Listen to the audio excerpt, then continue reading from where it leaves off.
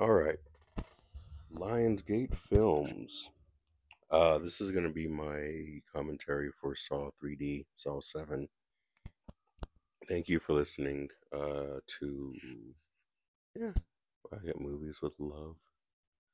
It's pretty windy outside tonight. It's really windy, so if you hear wind in the background, uh, yeah, it's windy. So there's going to be a lot I'm going to say about this movie. Most likely, it's going to be a lot I'm going to say. I actually didn't um, do any notes for this one.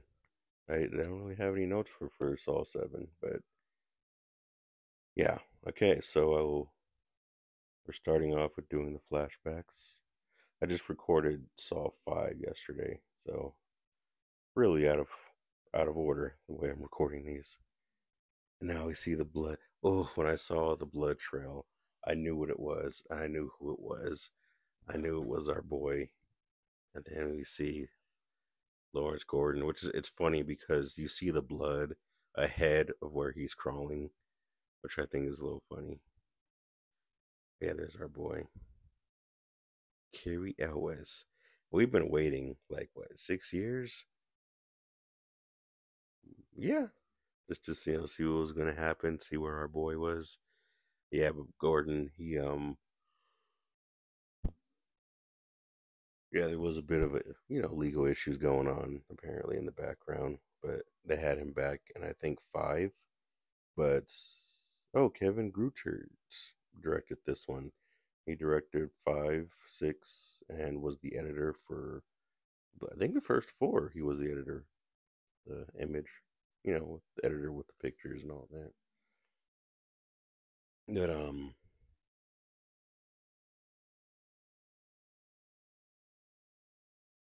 yeah, legal issues. But oh yeah, he I believe they fixed everything, the issues in Saw 5. But they're already done filming it, and there wasn't enough time for Saw 6. They couldn't fit him in there, so they kind of teased him with the box and the door, and then here he is in 7. External shots of outside in the park. This is a beautiful park. I don't know where this park is, but it is beautiful. I want to say it's in Toronto. I want to say it's in Canada. We have our boys Brad and Ryan inside of this glass box, and and Dina, their girlfriend, who cheated on both of them in the top. So in the timeline that this scene actually happened, this actually happened, I believe, around the first movie, chronologically. In the crowd, Jigsaw, John, was actually standing in the crowd in the back watching the whole time.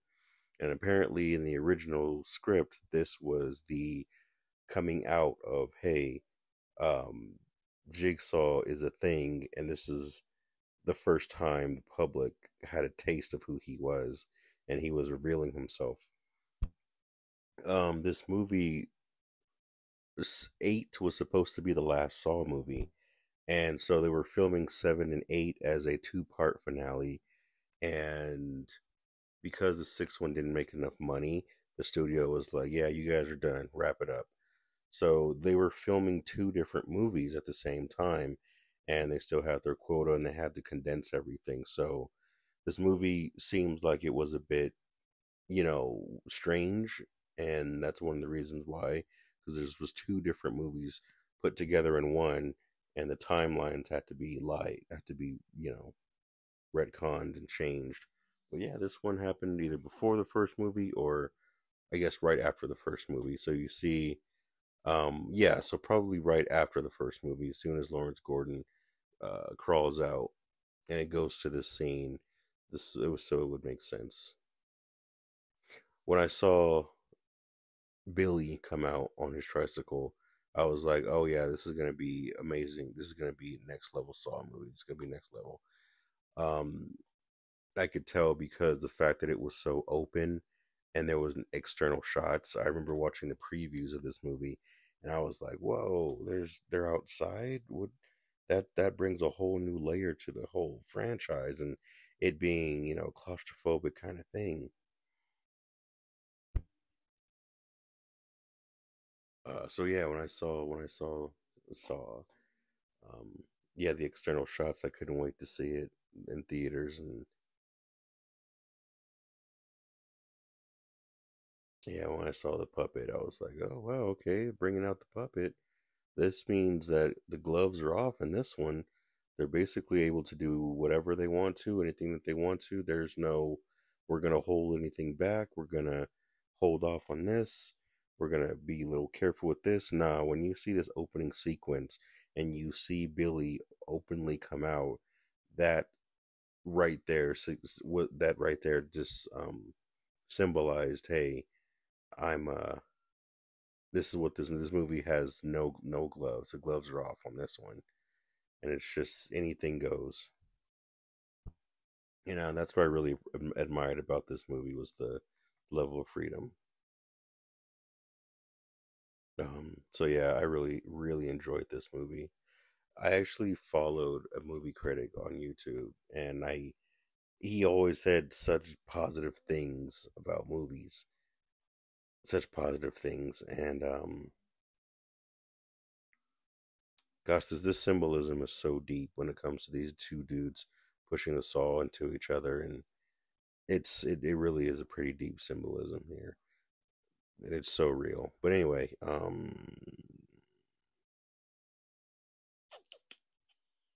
man, I lost my train of thought. Of course I did.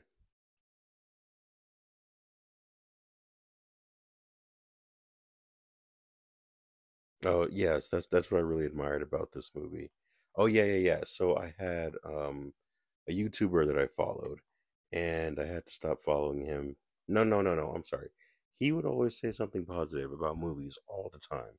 Even if I watched a movie and I didn't like it, and I went to go watch his reviews, he was like, "I don't understand why people didn't like this movie. It was great." He was just always just optimistic about so many movies. And it wasn't until he talked about this Saw movie that he said, I did not like this movie. I was like, oh, okay, he does have a movie that he doesn't like. But it just sucks that it was like a Saw movie. He said he hated it. He said it was disappointing to him. He liked all of them, but not this one, or Jigsaw, or the other one, Spiral, I believe.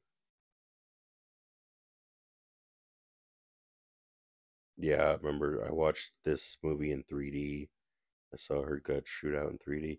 Yeah, once you see all the blood and you saw the gore, that was also another indication like, oh yeah, they're definitely expect this Saw to just bring everything to a close. So I was like, if they're gonna end everything, go ahead and rush it, do what you need to do, end the story. At this point, just have fun and just let the story have fun, let the writers have fun, let the characters have their conclusions. Just let everything just go free. Whatever you didn't want to do in this franchise, just let it happen. And they did, and they did in this one. Oh, so those two characters, Brad and Ryan, who were holding the two saw blades, the buzz saw or whatever, those two are actually show up at the end of this movie. They show up. Oh, they actually show up a couple of times in this movie. But yeah, like they show up in the middle, toward the middle, at the end. Also, sorry. Yeah, he puts there's Hoffman. He gets out of the trap. It was weird because I actually did the commentary for six, and then did the commentary for five, and then did the commentary for seven. Or I did two first, and then six, and then five, and now I'm doing seven. I was gonna do seven last. I was thinking about it, but yeah, I just didn't do it. Oh, that's funny. He's in the maintenance closet, and he has. They just showed the sanitizer bottles. Strange. I had to actually clean those out today at work. At a work. Gosh, my throat's already dry, huh? Today's drink is sweet tea from a restaurant called Dion's. Apparently, it only is it Apparently, it only exists in New Mexico. Right here, when the dude walks in, you see all the Billy puppets. That really shows that there are no more secrets. There's William from Saw 6 on the news. Yeah, this really shows. You see all the Billy puppets. That shows that symbolizes that all the secrets are out, and that there are no more secrets. There is no more claustrophobia. Look at this dude. I like that how he stitches his own jaw closed. Um, that gives him sort of that serial killer Halloween look. Like now that Mark Hoffman has um the deform or no wow, I can't think of the word, but detached basically from that's funny.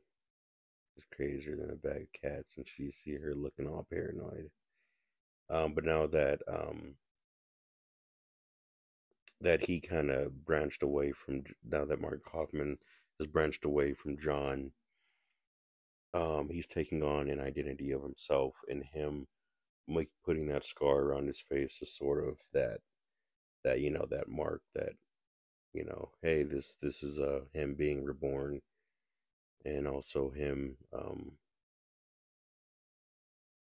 yeah, no longer being a part of the whole Jigsaw legacy, but him trying to reconfigure it within his own in his own mind.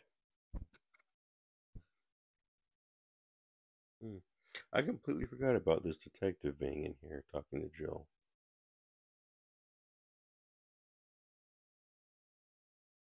Okay, I guess I can talk a little bit about the movie. This movie was filmed in 3D with 3D cameras, and the poor producers, this was their last movie, and they were like shooting it in 3D, trying some new things, and they said that they really had a hard time with a lot of shots.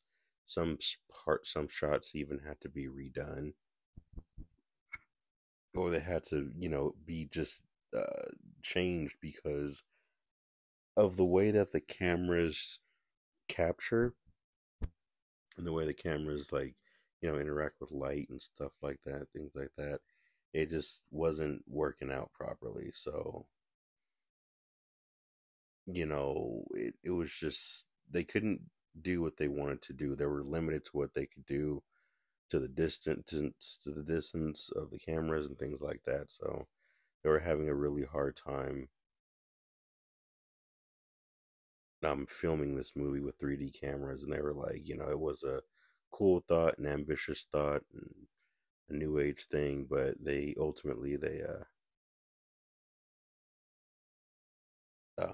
can't. They just didn't want to do it anymore. They just couldn't do it. You can see how some objects and images look kind of weird and fake in this movie. How the lighting seems weird. How it seems like characters are like photoshopped into this movie. It seems like certain characters were like digitally enhanced and put into this movie, and backgrounds look fake. It's because of the whole 3D camera effects. So it was weird. We have the cast members in the back. They show them on camera, the crew members. Now that our boy Bobby is talking on camera right now, showing his new book. Being a person who actually has gone through trauma or something terrible, you can like hear how Sean Patrick Flannery's character Bobby describes surviving something so traumatizing and horrible, and it's not even accurate. And I know it's supposed to be not accurate.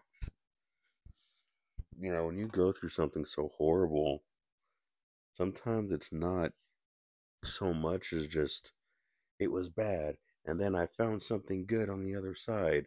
a lot of times when someone has gone through something so traumatizing, a lot of times they have,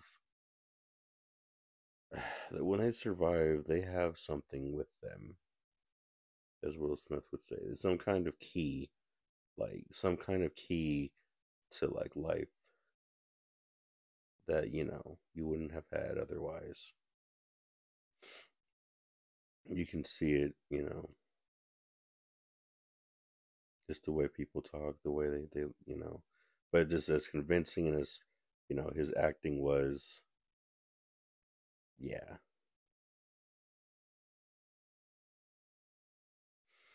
Um, uh, yeah. So obviously this was fake, and he has the woman there, and she's like, "Hey, why didn't he do the big kiss?" And I actually watched this scene right before I watched this movie. There was a scene that I was looking for, and I ended up forgetting what it was, and then the CD was. Oh, I want to say that too. This CD paused on me. I'm watching the movie on DVD right now. I don't. It just says the final chapter. I'm not sure if it's a director's cut, if there is a director's cut or whatever. But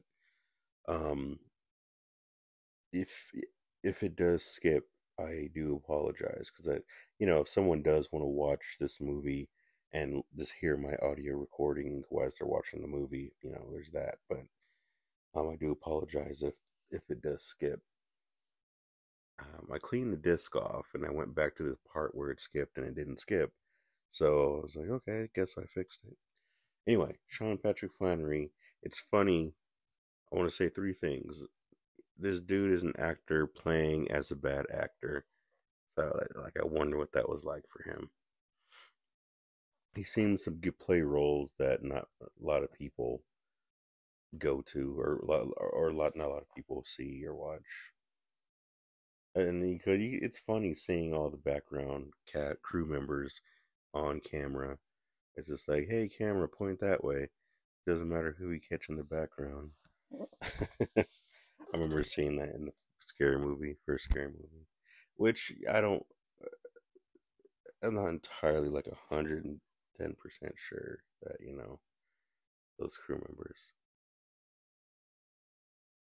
And here's the dream sequence, the nightmare sequence, which is very interesting. That Jill actually has this nightmare about Mark activating this trap and killing her as she hangs, because oh,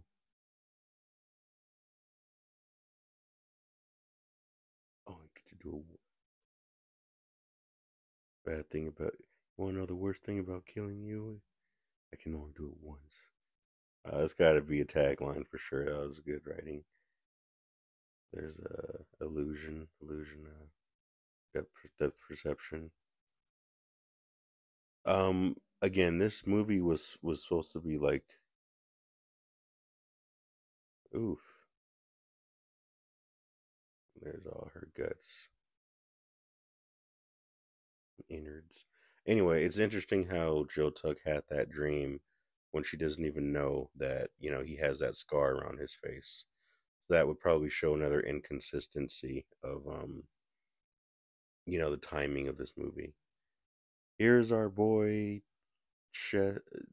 He was the lead singer of Linkin Park. I'll go back to Sean Patrick Flannery in a second. There was two more things I wanted to say about him. Which the other one was that he was also in the final season of Dexter, season 8. Whereas Rita was another actress who played in Saw 5, was in Dexter seasons 1 through 5. She was a main character for a while. So we have a couple Dexter actors that were in the Saw movies. All right. And I think that's an El Camino. I don't know. I don't think so. Um, this is the lead singer of he was the lead singer of Linkin Park. All these characters had to rehearse their lines, and they had to scream and do a lot of screaming in this scene, and they all hurt their lungs doing it except for him. He was the only one that was fine. But yes, rest in peace. Definitely rest in peace. He sadly died by suicide. Um, and yeah, he played Evan in this movie. Um,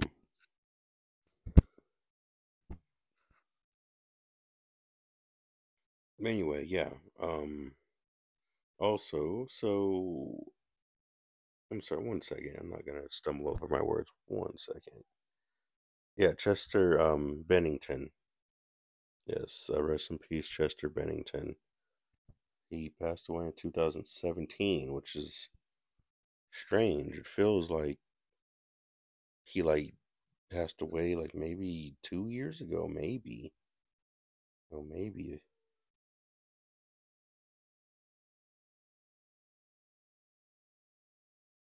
Anyway, so man, he has to rip his skin.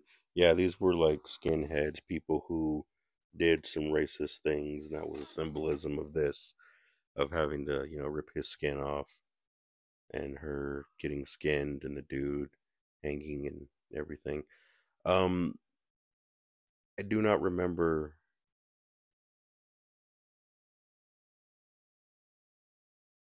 So, Chester Bennington, or not Chester, I guess, Evan, the character, the woman that's at the bottom of the car, she was the winner of this TV show called Scream Queens.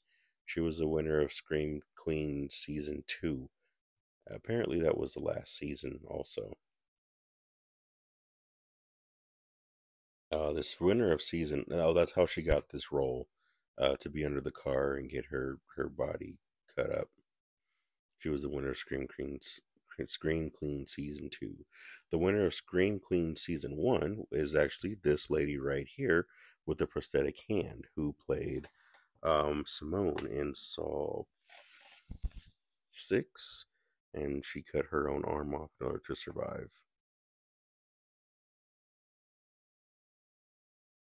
1 second.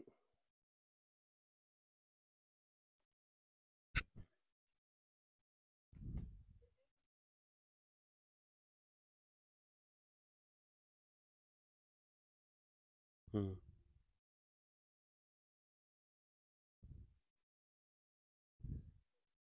Yeah, see, and that's real trauma.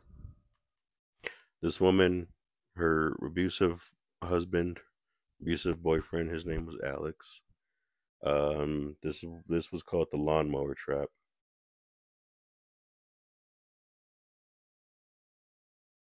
The lawnmower trap was very similar to the trap of the unproduced Saw 4 script with Jeff. Jeff, who had to go and find his daughter, actually died in that similar way in a blender, a giant blender, in the original Saw 4 script. When he went to go find his daughter, he was actually being watched by another character. And by the end of it, that character had to choose if Jeff was able to live or not, was worthy enough of living. He's when we was watching the monitors and ultimately chose no. He didn't deserve it, and then Jeff was put through a blender.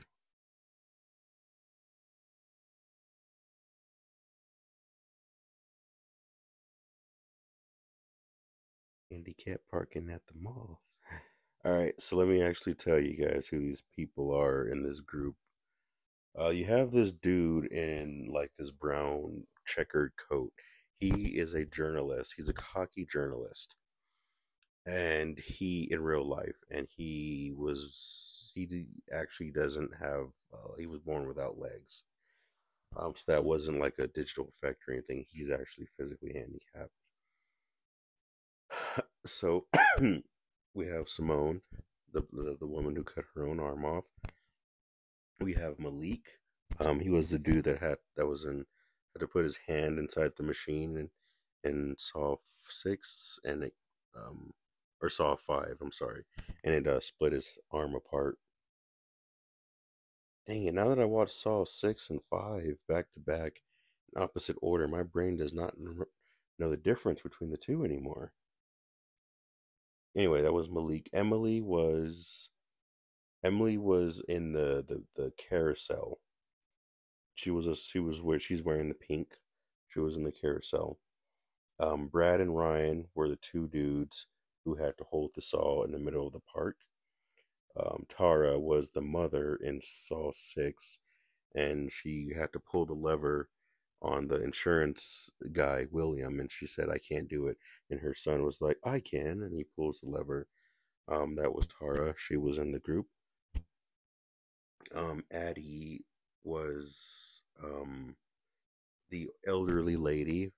Um, William had to choose who to save, Addie or the other young gentleman, and whoever William saved, the bottom would like cave in, and and the other character would get hung, and the other guy got hung, and Addie lived. She was the elderly woman, so she made it. Sydney was the name of the woman who pushed her abusive boyfriend into the lawnmower. Um, another woman here who has a closed eye. She was in Saw 5, and she was in the elevator. In Saw 5, right before Mark Hoffman gets kidnapped, he this is woman that comes out. She says, "Do you mind?" That was the woman um who has her eye cut out in the group right here, and that was that same woman. So obviously Mark Hoffman was like, "Oh, you don't want to watch where you're going, huh?" And then he takes one of her eyes. Um, there's one more person who is here, and his face is, I believe, he's wearing a cowboy hat, and yeah, he's just kind of there. Daniel, I believe Daniel from Saw 2 was also supposed to be in here, but I think he was too old or something like that. And also because of the timelines, and I don't know, there was different issues, but Daniel from Saw 2 was again supposed to be here from what I believe. And the journalist from Saw 6 and 5, the blonde journalist Pamela Jenkins, was supposed to be here, and once again, she was not. So, yeah, there's that useless information. Um, oof. They said what happened to him. Dude said they tell you not to smoke at the gas station. Um, I wish I remembered this detective. Anyway, yeah. So the coroner that you just see in this scene, this coroner, he was no, that's right. In Saw 4, that coroner, when he was dissecting Jigsaw's body, the hands that are actually dissecting the body was actually the prop create the guy who makes the prosthetics and the props and all that, and the fake bodies and the fake props and stuff like that. Um, he was actually doing the actual dissection because the actor who plays that coroner, who's been around since Saw 4 or 3, he doesn't have very steady hands, and he can't actually steadily perform the procedure. So they had to use two different actors to actually do that scene during the dissection scenes. But yeah, that coroner's been around for a while, and they're cutting off loose ends in this movie, so they're just like, yeah, let's go ahead and just kill him. Let's just kill everybody, not leave any loose ends. They were supposed to find Evan's body alive in this scene. There was actually a scene, I believe there is a line in here that suggested, hey, we found the dude was still alive, and or you have to come see this or something like that. And the cop dude right now, this detective dude, goes and they find Evan's body still alive. Evan, the lead singer of Linkin Park. He was supposed to come back for a future Saw movie, basically Saw 8, 7.2, 7.2. And so anyway, they wanted him to come back, but what ended up happening is when he filmed this scene, they didn't have enough time to film his body being alive, and he had to go on like a tour or something like that. And so the director was unable to get a hold of Chester um in time. So because he couldn't get a hold of Chester in time, he had to take his flight and he had to leave, and they couldn't film them finding Evan's body alive. So they were like, "Oh man." So they just said that he died, but really Evan was supposed to survive. Which is, it's funny, the word survive just pops up. I do apologize for the hardcore fans who know about the symbolism of the word survive and what it actually means, what it actually represents. I believe as Bobby goes through each. Wait, when did he get kidnapped? I must have missed it somewhere. I'm tired. I'm always doing these commentaries when I'm tired. It's 11 o'clock at night, so that's actually a reasonable time for me to do these recordings. Anyway, losing track of. Oh yeah, so they couldn't film his body being alive. But yeah, I remember watching that movie. I remember watching this movie in theaters, and then I saw his body fling into the car, and I was like, huh, that didn't look very permadeath, gruesome to me. I think he's all right. And then yeah, it turns out yeah, he was all right originally. And then yeah, you have 1 hour, Bobby. Do it. You want to fake being in one of my traps? I'm gonna put you. I'm gonna tell you what it's like to really be in a trap. So now we have the word survive, and the S in survive stands for what you just saw, which was I think start your something. Start your. I can't read the bottom. I remember the directors were saying something about this scene, which was like he something about like he could have like opened up the cage when he was away from the spike or something like that, or there was like an easy way to like get out of this situation, and they just like didn't think about it.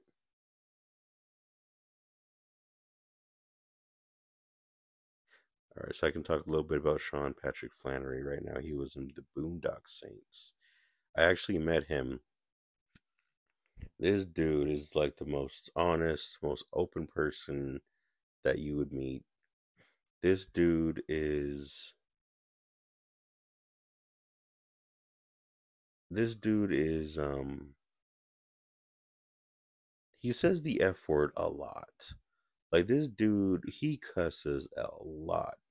And it's just like natural. I don't think I've ever met anyone who cusses as much as Sean Patrick Flannery. When I met him in person, it was funny because I always think about it. I'm always like, oh, and there's him in the bar meeting the dude. That sets him up with being a fake survivor.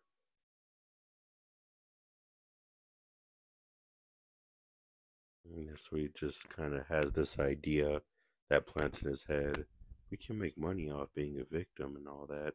And the idea just kind of possesses him to the point that he actually loses himself as a person and as a character. And he gets so lost in the lie that it just consumes him so much.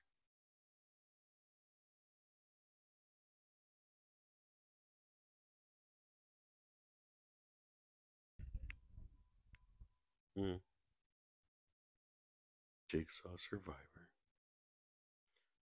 Yeah, John. So yeah, Sean Patrick Flannery, he cusses a lot, but I always make the joke that I may have accidentally killed him one day.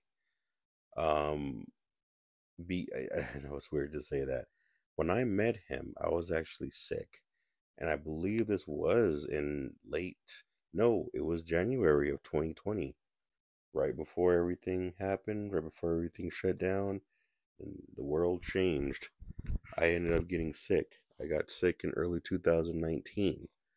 And whether I got sick with whatever I got sick with, but it was pretty bad, and I did not want to miss my chance.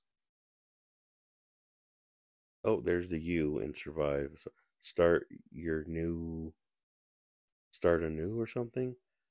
And the U is understand your problems. So now so in the word survivor,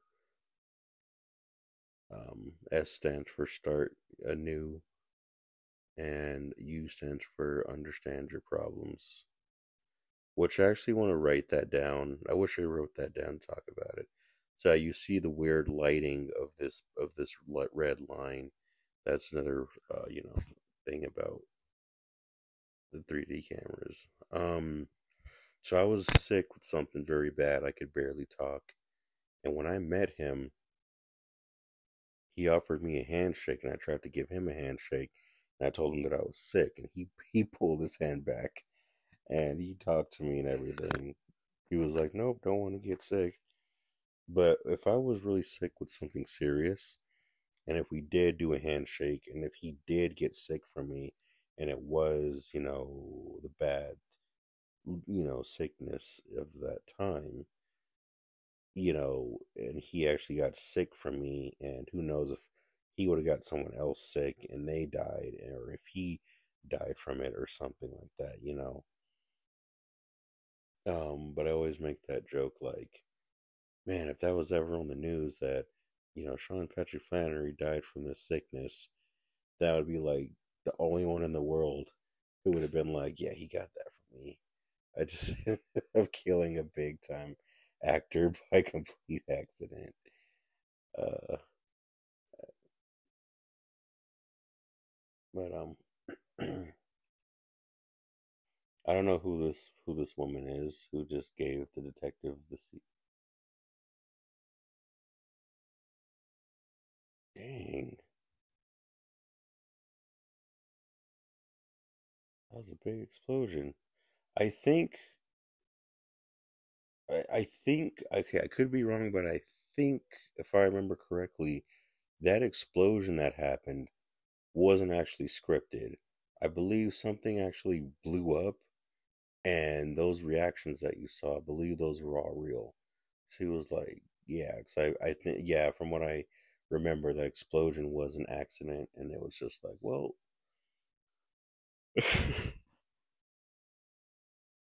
where to keep it in the movie? We have the symbolism now of this detective having, or this law enforcement individual having a connection with Mark Hoffman. Psychologically, what that represents is Hoffman breaking apart from law enforcement status. And now we have this idea of killer versus cop. And the idea of killer versus cop in Hoffman's mind happens now because he's detached from. Oh, here's the R in survive. What did that say? It said redefine your problems. I should write these down. So yeah, the symbolism of this cop is actually symbolism of this cop is actually symbolism of Mark Hoffman fighting the inner cop within himself and killing off the sense of righteousness within who he is. There is a lot of there's some psychological um, reference or symbolisms in the Saw movie. Not as hardcore as other series, but it's in here. This is probably the worst trap, the worst in my opinion, one of the worst ones, which is she's like this girl is strapped into the chair and he has to pull the key out of her throat, and if she screams, then it causes the metal wires, the metal things to poke her neck, This I don't know why that's like the worst one for me.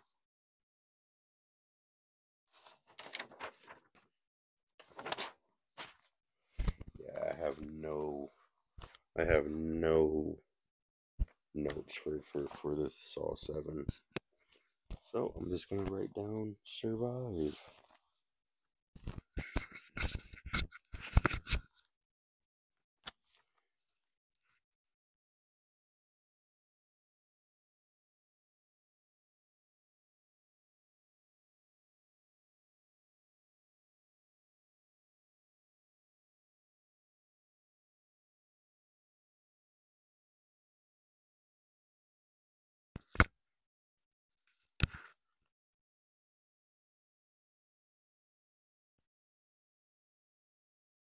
Gosh, these sound effects are terrible.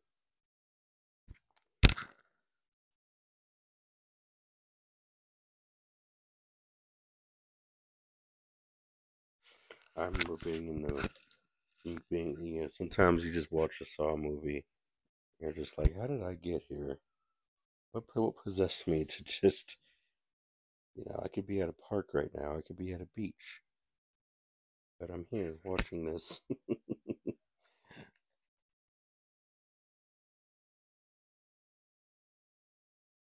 I love what Charlie Clouser does with the music. Oof.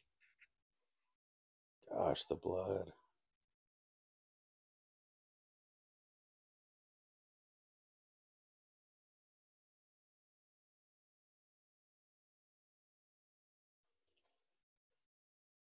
Gosh, that extra little shot of blood.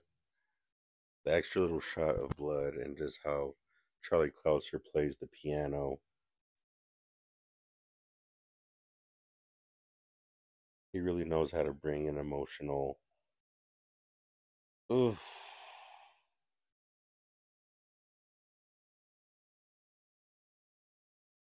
As her skin gets stuck on her face for a second. A little dark comedy there.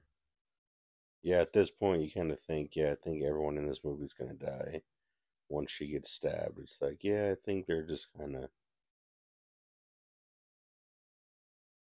No.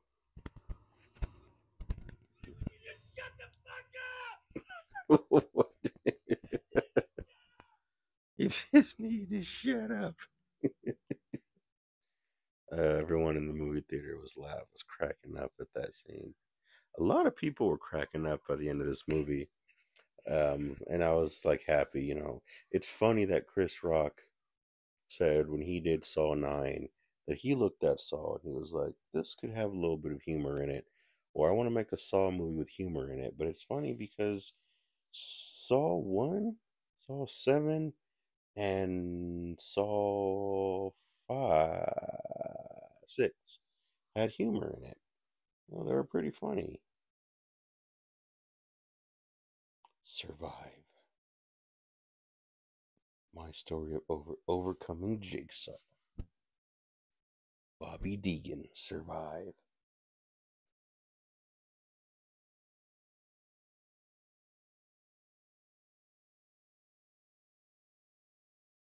There's this woman. Her shirt is digitally enhanced in pink.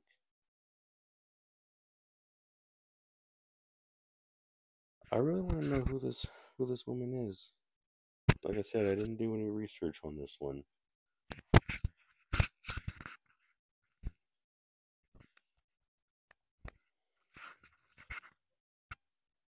John. Name, sir? John.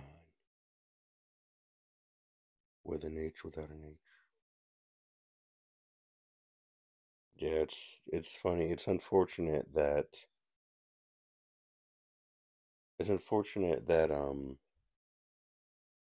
Jigsaw John Tobin Bell had a whole story arc in this movie, and because the whole movie got cut, this was like the only scene he had.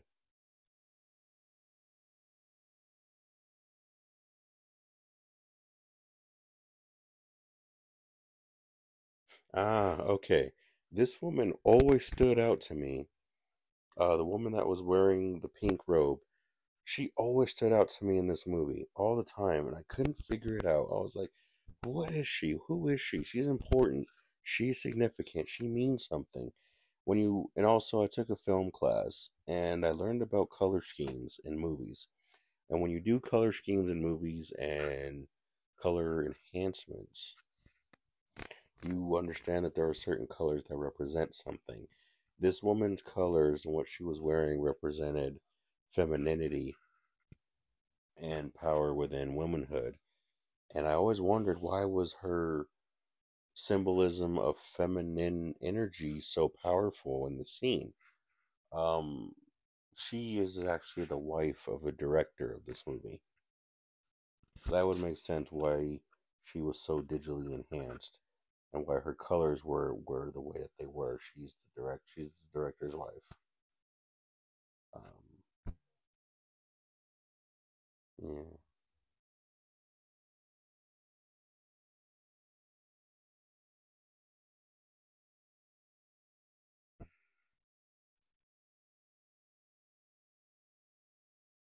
he's a he's a jigsaw survivor. Do not enter. You know what? I'm sure there's another one that's gonna pop up. What are we on? We're on SRSUR serve. So what V? Verify your self worth through. Okay, well I'm just gonna write down verify your. Oh, come on! Don't stop working now. Verify your.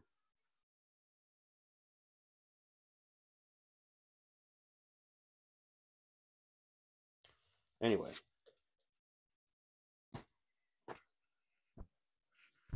hello, Bobby.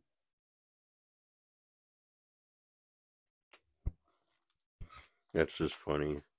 How Billy just breaks through the wall in the cage. He's just like, "Hi." Yeah, this movie really did show off the case that Billy's actually alive. He's actually a live puppet. He's secretly the one pulling the strings.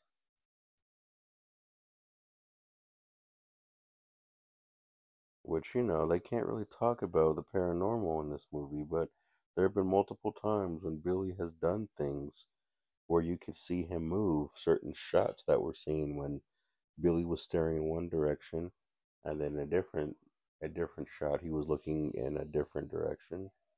He's looking right, and then he's looking left.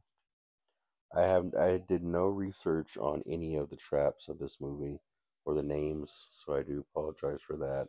Because traditionally, I've done my research on all the traps and their names and a lot of the backgrounds. You know, I look into all the characters' names.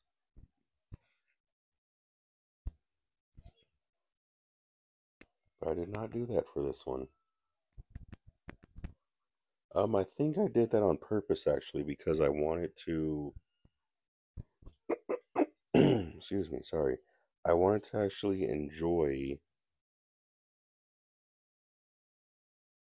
I want to actually enjoy this movie.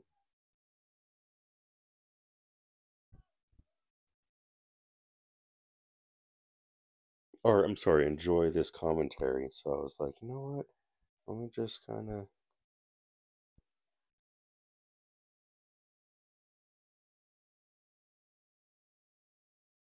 Oh, snap. Okay, it's not redefine your problems. It is or understand your problems. It's understand your. Wait.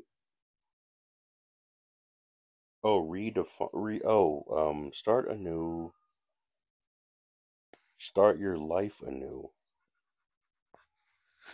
So the first one in survive is start your life anew.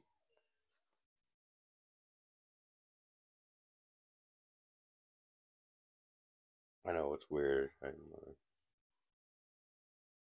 Sorry, I just know this woman's dying, so when she gets her eyes and mouth stabbed, I'm just like, I remember there was something. Oof, that's a bit much. There was something about this scene. I don't remember what it was about. I think the pole was originally supposed to just go through her mouth, and then later on they redid this scene and made the rods go through her mouth and her eyes. Because why not? Why not make it as gruesome as possible? Start start your life anew. Understand your problems. Redefine your priorities.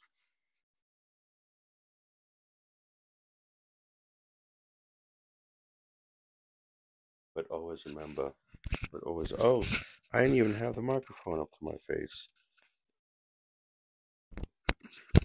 Wait, let me see. Hopefully, yep. Still fluctuating. Cool. But still, safety is number one priority. No matter how much you redefine your priorities.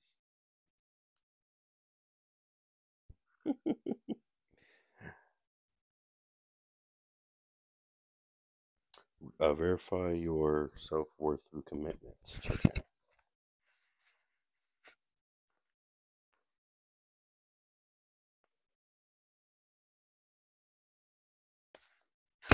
Gibson, that's his name. Detective Agent Gibson. We'll go with that. Agent.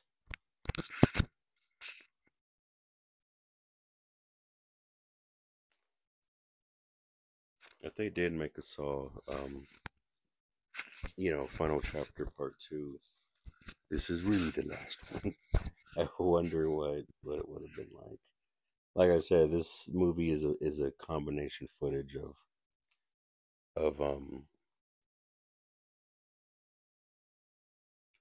two movies. Ignore what that door said. Ignore your detractors.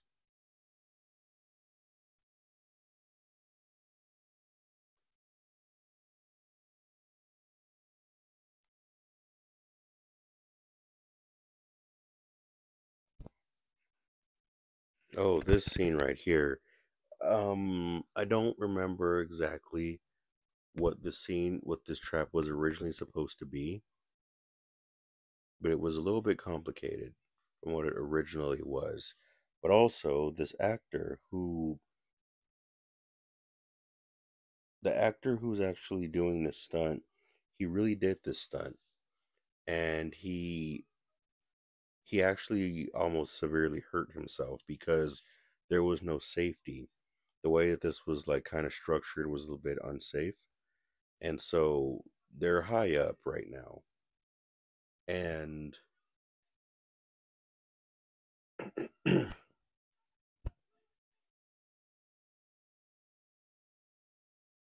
and when he had to jump from the wall to the plank.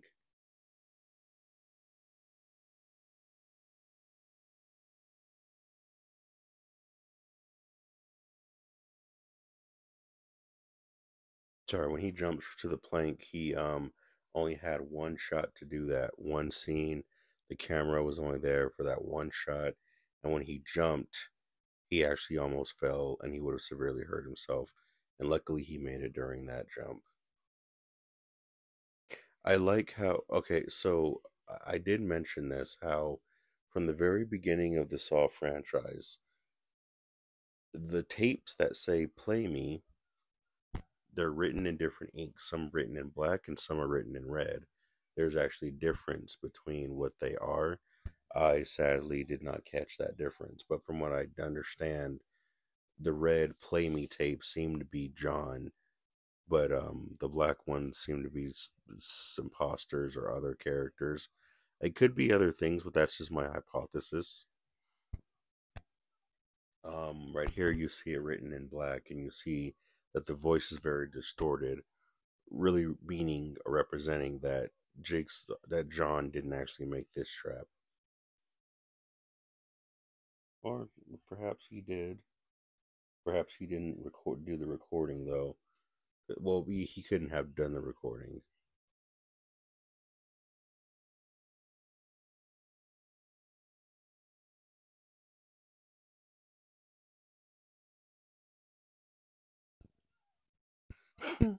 You said it was a bottle. It was a bottle. Calm down. This movie is funny.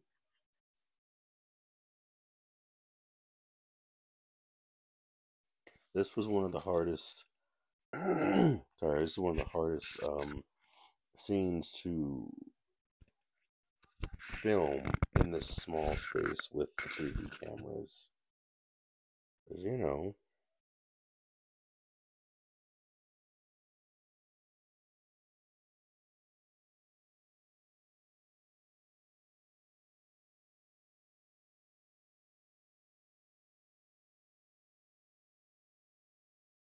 Hmm.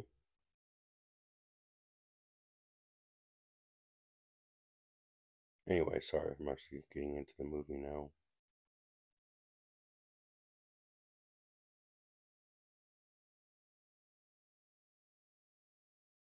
Um,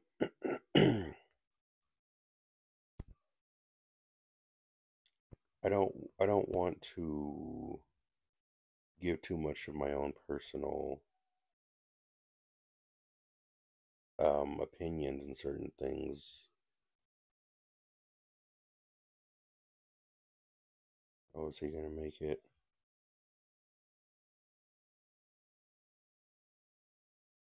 Oof, he didn't catch the key. 3D effect. Again, the key fell. Oh,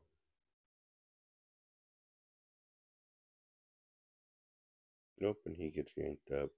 Oh, poor dude.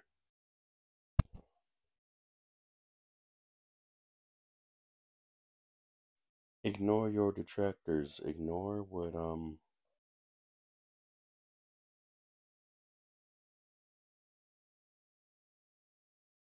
ignore the things that diminish the importance or the value of something. You know, so if there's something that is very valuable to you, or something that is valuable, you know, to something or somebody, you have to ignore those things that diminish the value of something. Learn to ignore that. That's what I stands for in the survive. Um, start anew when you start your life. When you start a new life, or when you survive. Um,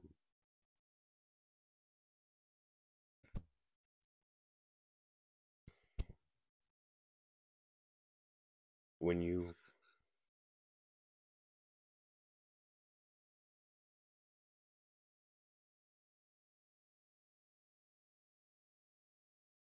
ooh, ouch, dang, Hoffman shot this dude 3 times.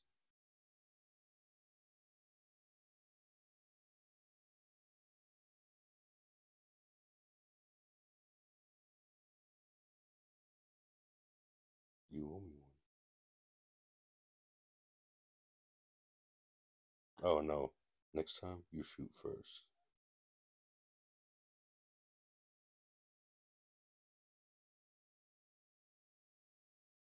And you owe me. Yeah, Jigsaw is boy Hoffman's a little manipulative, huh?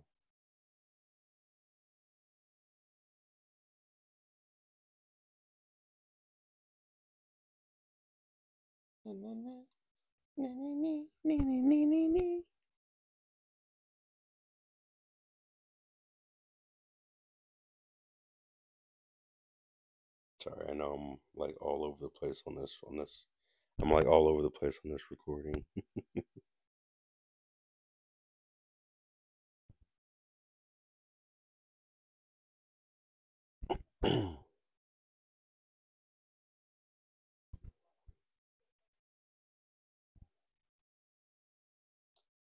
Sorry.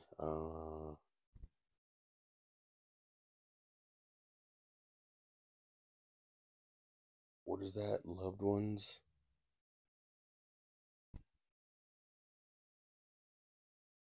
Pretty sure that was value your loved ones.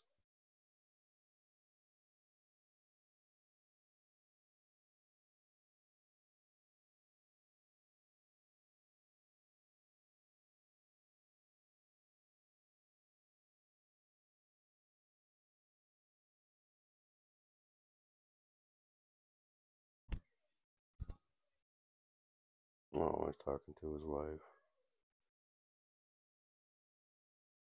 This next part where Bobby had to rip his tooth out. I believe that trap was been played around with since the second movie, and it was in five, and it was removed. But this whole idea of pull your teeth out to like find a code or get a key was something that's been around for a while, and I believe it was on one of the covers of Saw 2, maybe. I don't remember.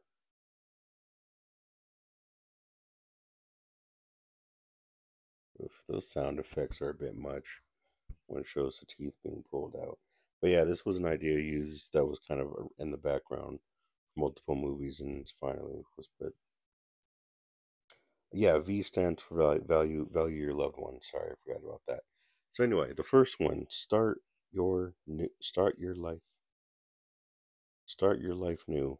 Um, yeah, when you survive from a terrible situation, when you go through PTSD or something like that, something that's very terrible, you have to realize that you aren't going to. That's what it was. If he would have stayed in the cage, you could have the cops would have got there to rescue him, and he wouldn't have had to go through all this stuff at all. That's what the thing was, the trap for Bobby. If he stayed in the cage, um, yeah, when you go through something so horrible, you're not gonna come back as the same person. You're definitely not gonna come back as the same person. As a deep quote once said, some situations are so impactful that they change your DNA. And it's very true. And we see that in genetic bonding, genetic memories. And when we have children or offspring, our offspring will have the same symptoms as we had as parents. And it's because situations, some situations are impactful that they actually change the way our DNA works. And so, yeah, when you have something traumatizing happen,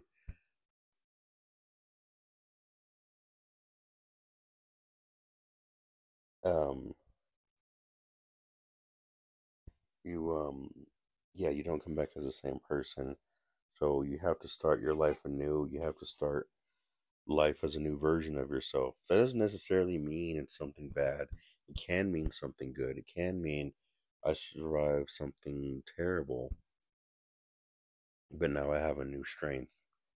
So now that I have this new strength in me, I can actually go through life better with this new realization within me, or this fear that I had inside of me, this hurt, this darkness that I had inside of me. I had to face it, and it felt like facing death, and I overcame it. But now I feel free enough in myself to experience life in a new light, experience life in a new way, and you just start life anew. Understand your problems, understand where your problems come from, understand the nature of them, understand how they've affected you, understand where they've come from, understand why they're there, understand the symptoms, understand your problems in and out, understand, overstand, understand, and just see how they work.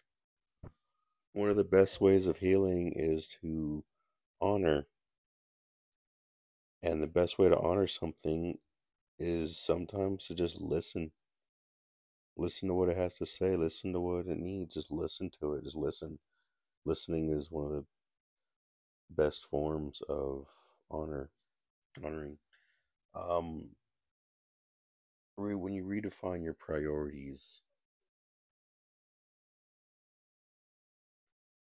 when you redefine what matters in life, you have to understand that you can't just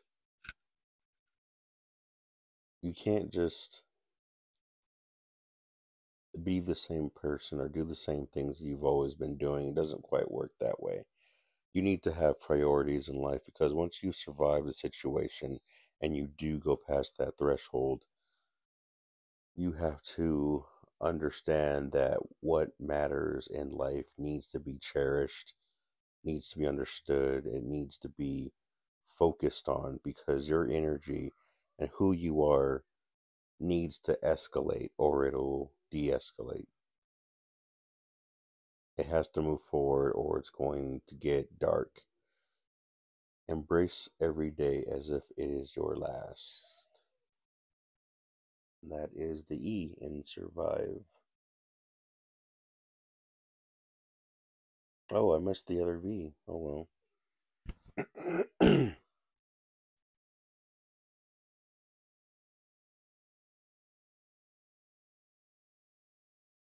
Anyway, so yeah, focus on your priorities and just redefine what matters in your life and really make those the priorities. And once you have survived a traumatic situation, you understand that the ability to manifest a better future for yourself or to manifest a future for yourself actually becomes a lot easier. Even if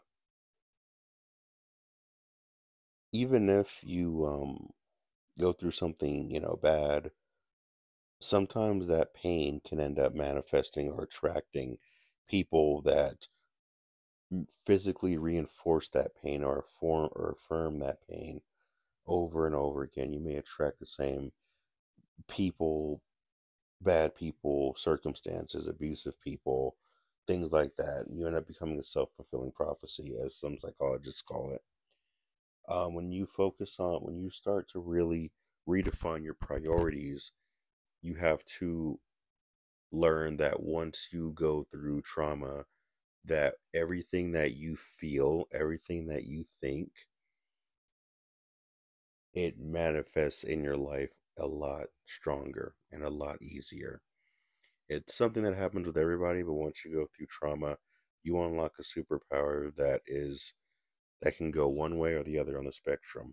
It can be very light enlightening, but it could also be very traumatizing. For most people, it's well, I don't want to say traumatizing. It can become very enlightening, or it can keep you in a state of pain and trauma, which can lead to other destructive things in one's life. This isn't my Dexter season 2 review, so I'm not gonna go into that. um, yeah, redefine your priorities. Verify your self worth through commitment. Basically, what I just said. Understand that you are worthy of life, of love, of good things. That's something that you have to find.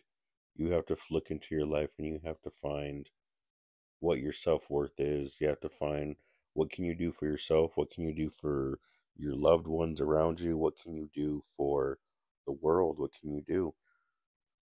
When you love something or care deeply for it, your will becomes a lot more powerful.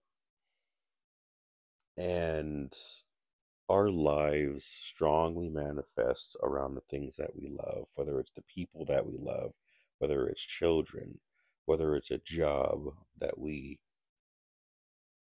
whether it's a job that we really, really love, we put our all into it, a job that we're the first ones there and we're the last ones to leave every single day. A job like that, or you can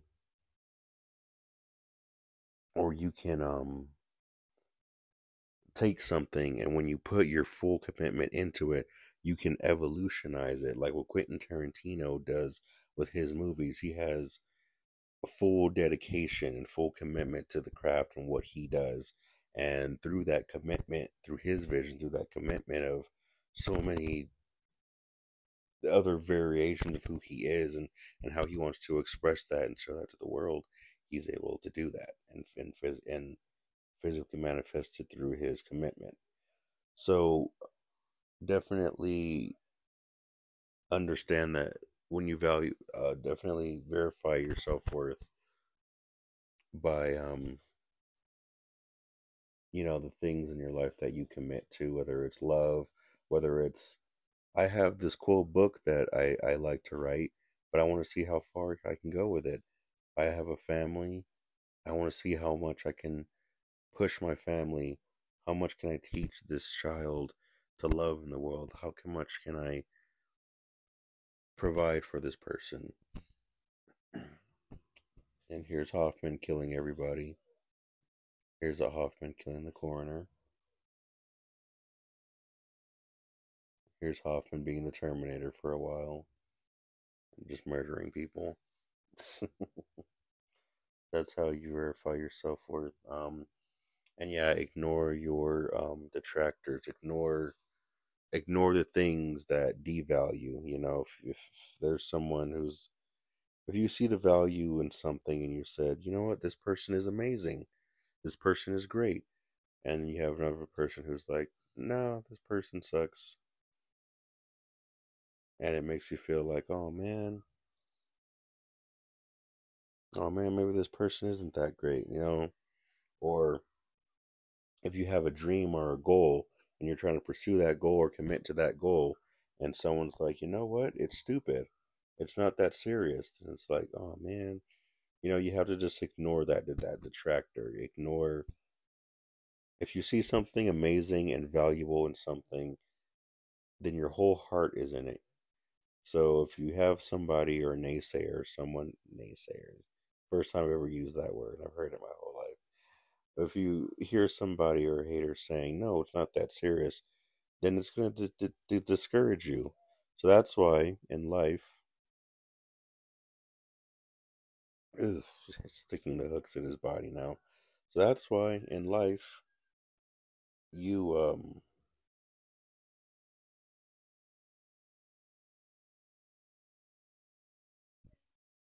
oh, here's Hoffman killing more people. Anyway, so that's why you don't listen to people when they look down at a dream, or when you have a dream. That's why you don't talk too much about what it is you're going through. And when you are manifesting something great for yourself or creating something great for yourself or for your future, you have to be very careful about who you share that with, because they can bring some negativity into it.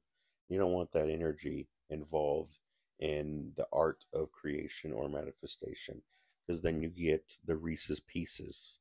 You get that, oh, one small ingredient got mixed in this ingredient and it creates a whole new thing now, and it can take away from what you intentionally wanted to do or create. Value your loved ones. Yeah, value the people that you care about. I'll give it personal. I'm going to give a quick personal thing. I know that when I'm alive right now, I think about when I die, if I die. And I'm just like, you know what would really make life worth living? The people around me who I love, the people around me who I care about. Every day I spend with them, every day I spend with them, I feel good about being alive. And the better I feel about being alive, the more at peace I am with the idea of dying. Something I can't really fully explain right now, but I feel like the more love I feel, the more time I spend with everyone I care about and love, the more I feel more at peace with the idea of dying.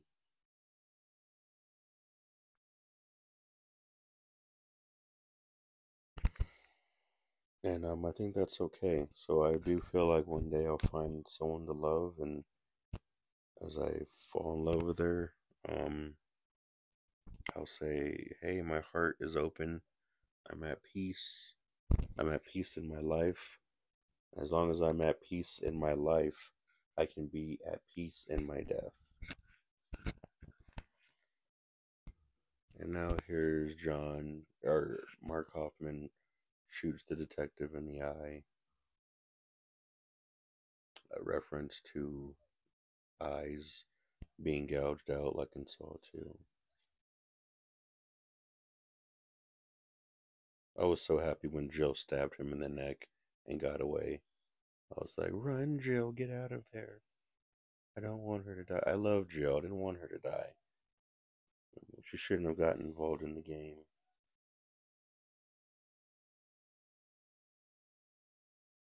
Come on, Bobby, you're almost there.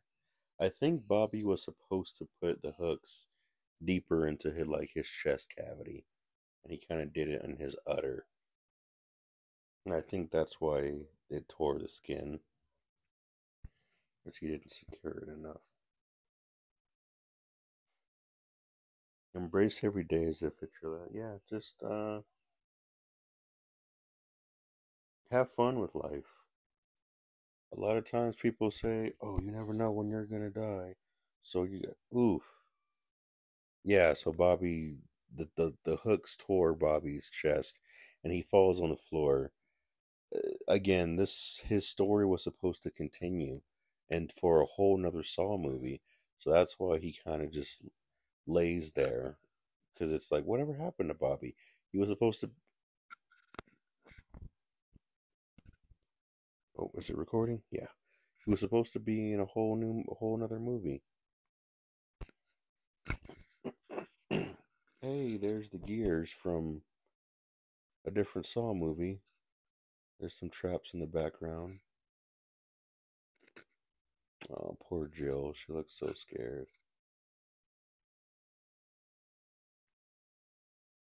I wish they didn't kill her off.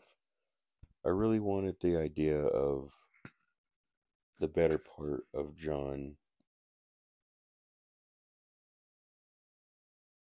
Ouch, that was a hard kick. I really wanted her to be alive, to show that the best of John Kramer was still alive in the world. You know, the best of who he was, the best of his legacy. But it seems like it didn't quite work out that well. And when you see Bobby losing his wife Joyce, and in a horrific way, this giant pig um, furnace right here is actually a real torture device that was used back in the day. The torture device, people were put in like a hot iron whatever and container, and they set fire to the container, and the people would just burn in there. It would just be dry, and the heat would just build up, and people would burn, and they would be surrounded by metal, so the metal would just heat up, and these people would just be burning in every which direction, no matter what they did, no matter what direction they turned, no matter what they touched, it was just burning them. And slowly the air would get hotter, and they would just slowly, very slowly burn and die. It was a real torture device that was used back in the day. Anyway, sorry. You see this back and forth of Bobby losing his wife at the same time Jigsaw loses his wife.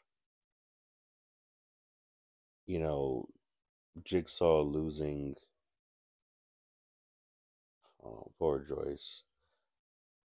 You see this as a consequence of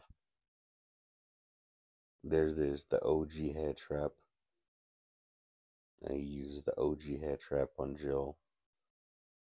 I really do see this poor, of innocent lover being, killed or facing the consequences of, them being innocent and going through something so horrible.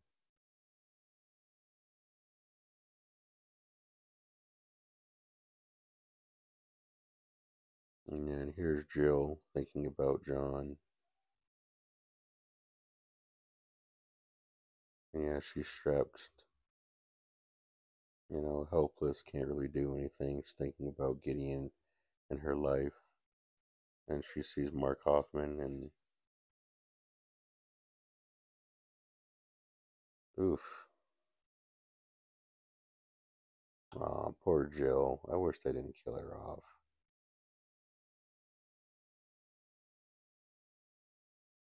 There's Hoffman saying game over as the final Zep plays. Yeah, the horror that,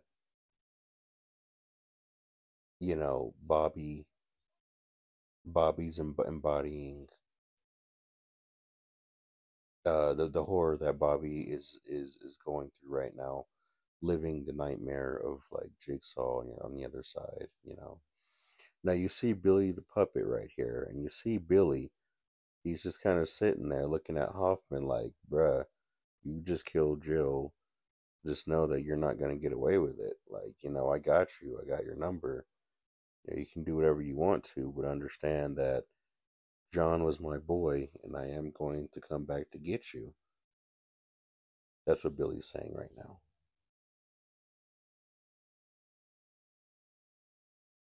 Definitely value your loved ones. Boom. So right here we got the pig masks. Who are these three people in the pig masks that just jump Hoffman like that? The the two dudes that actually grabbed him are, oh, it's it's Lawrence Gordon. It's Dr. Gordon. Oh man, that letter that Jill Tuck dropped off in that door, that was hot. That was Gordon's.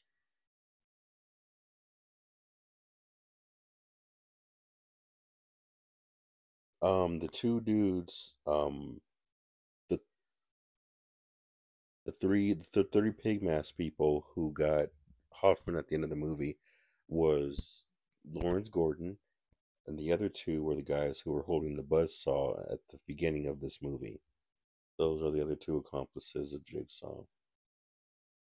In case anyone wants to know who those two accomplices were.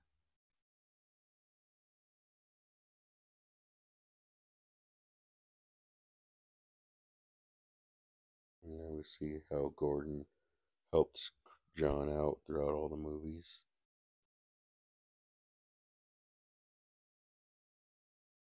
And putting Michael from Saw 2, putting the key in his eye. Jeff's wife Lynn from Saw 3, doing the brain surgery. He's so diabolical. Oh, there's the guy from Saw 4 who was blinded. And okay, they're showing the flashbacks, so I guess I know who you are. Ah, so it was Lawrence Gordon, or Gordon, Dr. Gordon, who wrote "I Know Who You Are" in Saw 6. Who wrote that letter? The whole time I thought, I don't know who it was.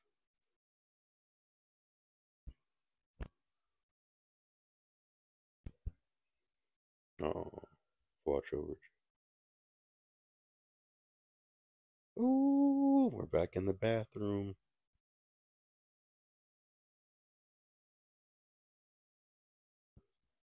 But there.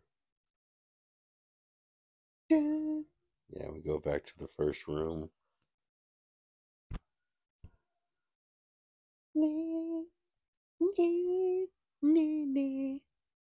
The bathroom from the first Saw movie carries so much weight to it.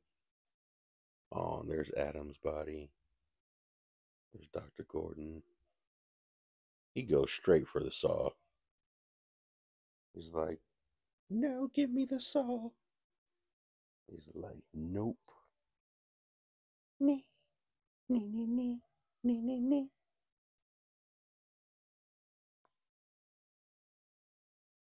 I don't think so.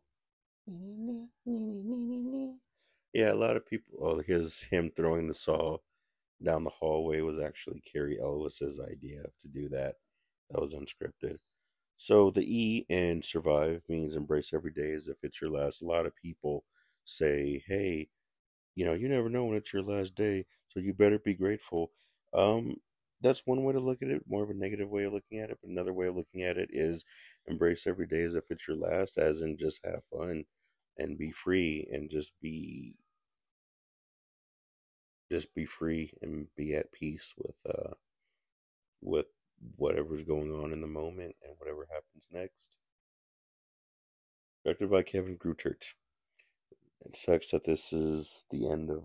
Yep, and we're all waiting. Everyone's still waiting for the continuation of this. Hopefully, we get there in Saw 11, which is coming out next year.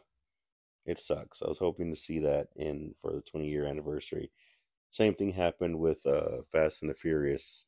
Fast and Furious had their 20-year anniversary, and it was like they had like a year delay, and the 20-year anniversary to celebrate the craziness of Fast and Furious was Fast and Furious 9. But anyway, um, yeah. So we lock away Hoffman, and we lock away the corruption of the entity of Jigsaw, and Hoffman really represents that corruption. The corruption of Jigsaw is really seen strong in Hoffman's character, but also in Cecile's character in Saw X.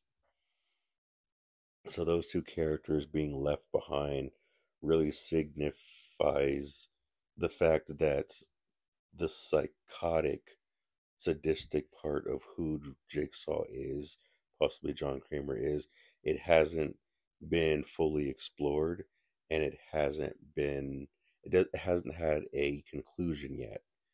Um, I'm trying to think of what's that word? Not conclusion, but I guess conclusion. It hasn't had that yet. So because it hasn't had that, that closing, it's kind of like locked away and left in the darkness right now. But that psychotic side of Jigsaw has yet to be fully explored and have its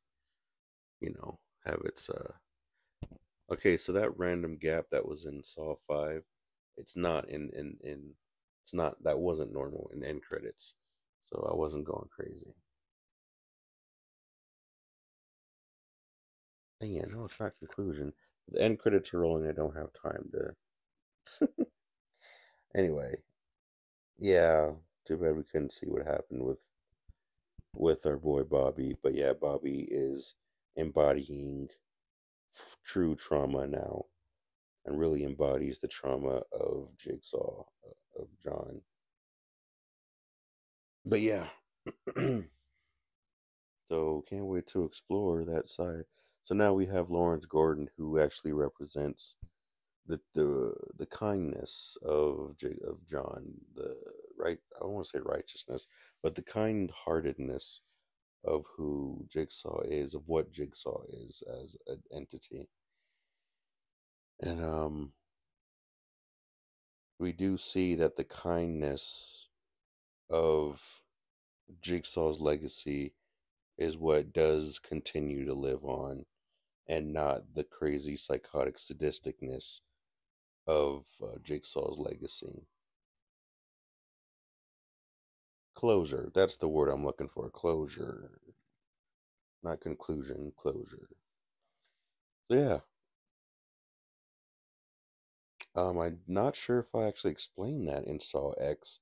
Why Cecile is her name Cecilia? Yeah, her Cecilia, because it was like Cecil from Saw 4. Yeah, those characters, Cecilia, and Hoffman represent the sadistic nature of who Jigsaw is. So, um, anyway, okay, Anguistics. The Inquisitions is Etta Cohen. I can't believe I just caught that name randomly. Etta Cohen actually had a character named after her in Saw 5 or 6, and it was 5 because that was with Peter. So one of the detectives in the background with the glasses was named after Etta Cohen. It just said that Etta Cohen was involved in Anguistics, whatever that is. Anyway, this was a great franchise. This was a great movie. I loved seeing the bathroom at the end of this movie, and I loved exploring that idea of returning to the bathroom, what the bathroom symbolizes, and just making it go full circle and ending the way that it did. Can't wait for Saw 11, Saw 3D. Hope you enjoyed this commentary. You guys have a great night.